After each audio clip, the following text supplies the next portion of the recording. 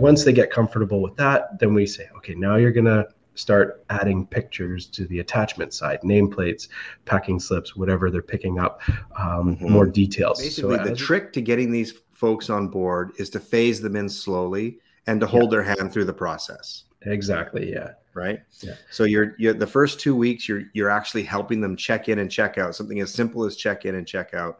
Yeah. And you're on the phone with them talking through the work order process as they're creating just basic work orders and invoices. Absolutely. Yeah. And then after a couple of weeks, you start phasing in things like how to add photographs.